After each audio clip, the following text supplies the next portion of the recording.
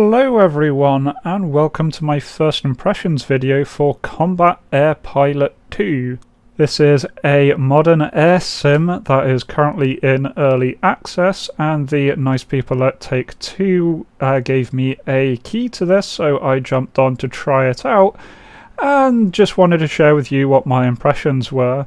Now this would normally be where I would jump into a live first mission, but as we'll see, there isn't really that option, so we'll just make do with this background random footage that I've put together from my various trials here. And right off the bat, that kind of gives a hint to what my first impressions are, is this is not really ready for even early access. This is not an early access game at this point.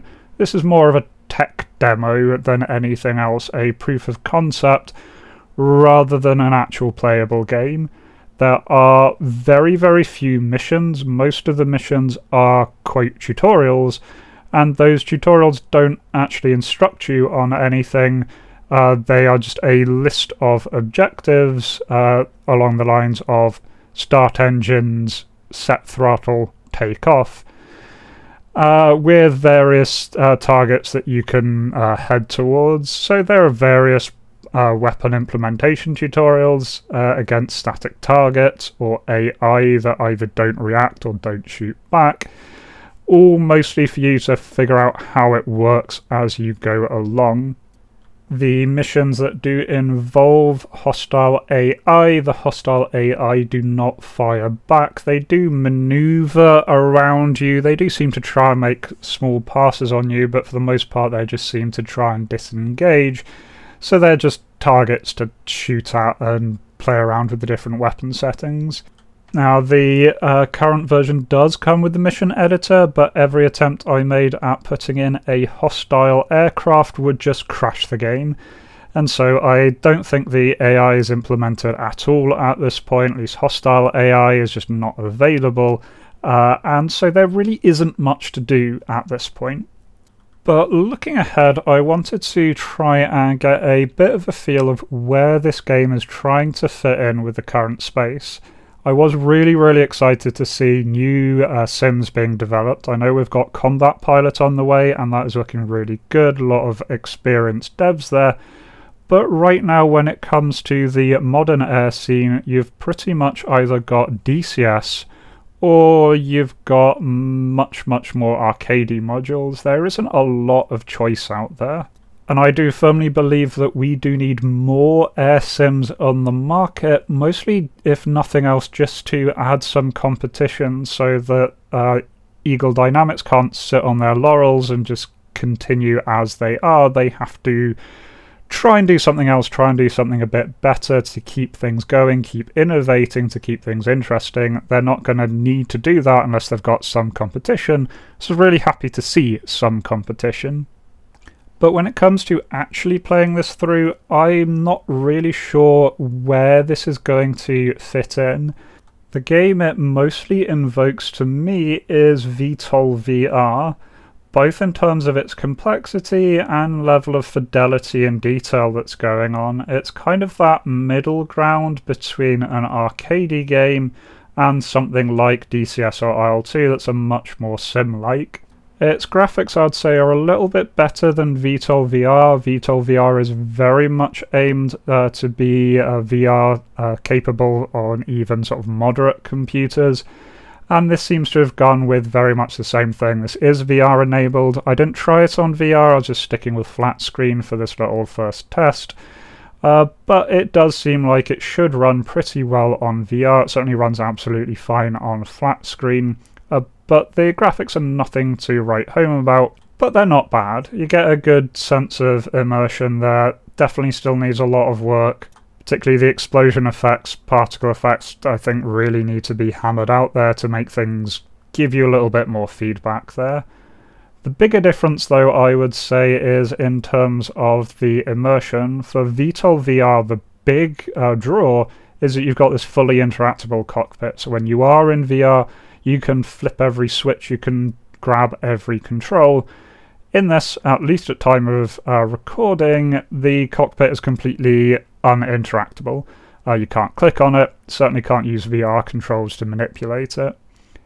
Does come with a bit of the advantage that you can absolutely play this with HOTAS, and I know a lot of people are put off of VTOL VR because you do need to use the VR controllers. You cannot set it up for HOTAS.